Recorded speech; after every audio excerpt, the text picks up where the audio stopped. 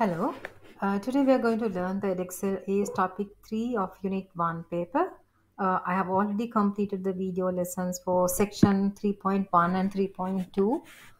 Under 3.1 video we covered on the internet, the World Wide Web, DNS, static and dynamic web pages, and also on client side and server side scripting, advantages and disadvantages of both sides and comparisons and all that. So we have covered everything under 3.1 section, and then under 3.2 lesson we covered the operating online and digital footprint. Today we will learn the theory needed for section 3.3, that is online communities.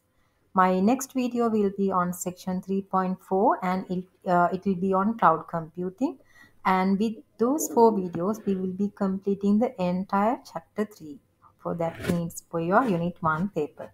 So don't forget to subscribe and click on the bell icon to get the notification when I upload the new lesson, so you won't be miss anything.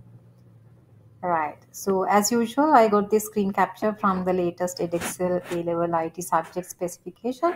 So under topic 3, section 3.3, according to the spec, you need to learn what is meant by online communities, impact of online communities to people and organizations, and also we need to know some monetization opportunities as well. Okay, so let's dig into the subtopics of section 3.3, the online communities.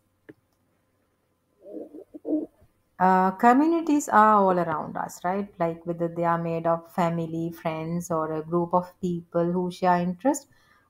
You're probably already part of an online community, whether it's a next door community for your neighborhood, or a Facebook group, or WhatsApp, or LinkedIn group that brings you together with others. So, an online community or virtual community is a group of people with a shared interest or purpose who use the internet to communicate with each other. Online communities and online community platforms typically have their own set of guidelines to manage the communities. So let's see the impact of an online communities on individuals, the good side and also the bad. So online communities help people to socialize, especially for people who need special needs can interact over internet, and it helps people to sustain their relationships, friendships, even when they are like geographically apart in different countries, different time zones. And it helps people to find jobs, relocate, learn, and share personal opinions, and connect with people in other countries, so you get to know in the relocation process the details that you need to know. And so those are sort of the positives of online communities. And as per the negatives, like in extreme levels, like when people are more addicted to online communities, they find difficulty meeting people physically because they are so used to the screen connecting with people. So some people, so it's a sort of a mental condition where they at extreme level they find it difficult to meeting people physically. And some people also like waste too much time hanging with online communities, and they get addicted to it, and they without thinking or without feeling they waste a lot of time. So those are sort of negatives of online communities. And now let's see how online communities are changing the game for organization level. Branding. Online communities give businesses a chance to show off who they are and what they are all about and why they are good, and so those sort of marketing and branding things. And next up, like targeting ads. Instead of like throwing ads out there and hoping they stick, businesses can aim their ads right at the people who are like most interested. So targeting ads. And then there's influencers, like those cool people on social media who like everyone follows, people who are having like few millions of followers in their Instagram profile, so we call them influencers. So businesses are teaming up with them, those influencers, to spread the word about their stuff. It's like having your friend tell you about a cool new product, and they are doing product reviews and all that. So you also feel like trying them out. So that's about influencers. And then businesses also use it as a feedback time.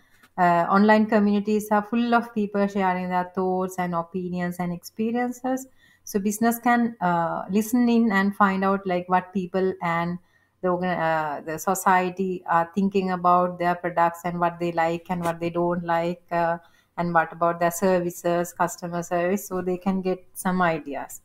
And also businesses can find all kinds of talented folks hanging out in these groups. And last not but not least, the promos and the discounts. Businesses can let everyone know like about the latest deals and like Good Friday deals, Christmas deals. Likewise, they can easily let the people know about the promos, discounts, new products, services, and all that. So there you have it. Like online communities are changing the way the businesses connect with people.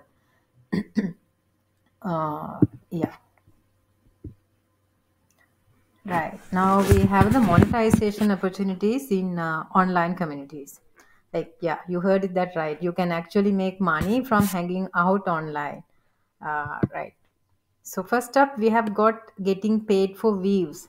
Whether you are creating videos or writing blog posts or sharing photos, platforms like YouTube, Instagram, and there are various type of platforms there where they offer creators a slice of the pie based on the number of views on their content, because they play ads, and when the users play the content, they get like a fraction of that fee.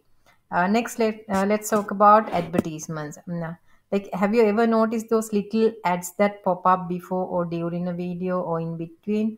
So, well, like creators get piece of action every time one of those ads is shown.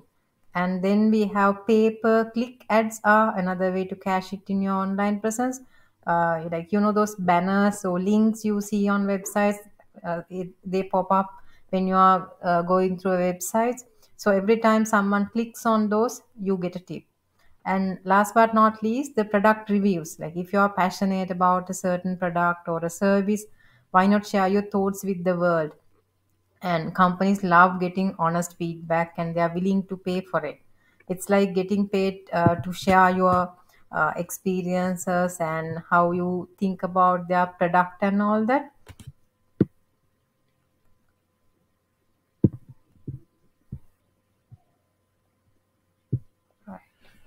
Okay, this is actually a very short lesson, 3.3 section, online communities.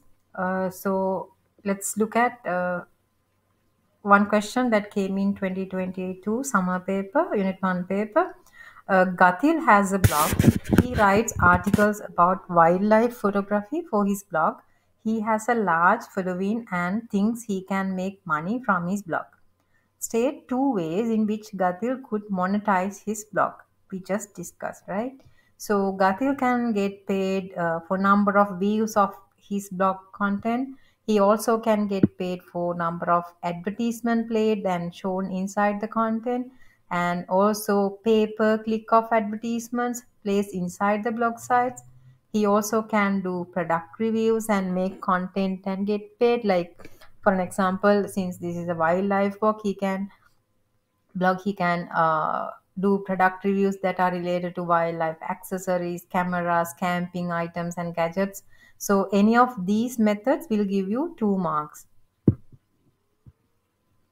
And then the part D is Gatil is a member of an international photography forum. One benefit of being a member of the forum is that Gatil can make post about his blog. Describe two other benefits to Gatil of being a member of the forum.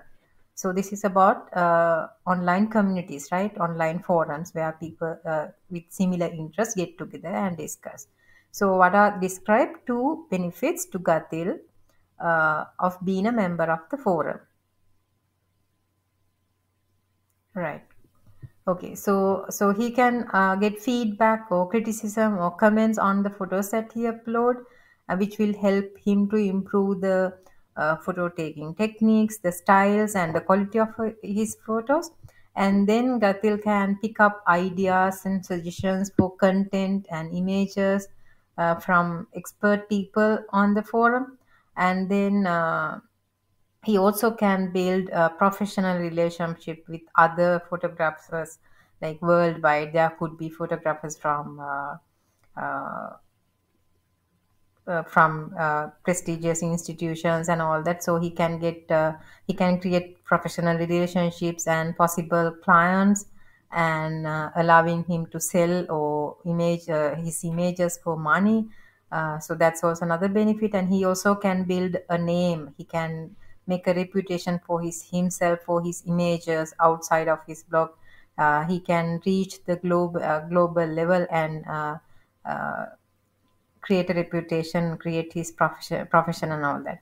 And also he can get support or answers to photography problems. He can ask questions from the forum and clear out any doubts or the areas that he's not aware of. And also he can get support and answers to blog problems, or and how he can improve his blog. And also he can get information about events, like he's into wildlife photography, he can get to know about some exhibitions, online events. So any of these, uh, if you write any two of these, you can get the full marks. So that's one simple question that came in for online community and the monetization. This is a very small section you can cover within, yeah, like 10 minutes. And then let's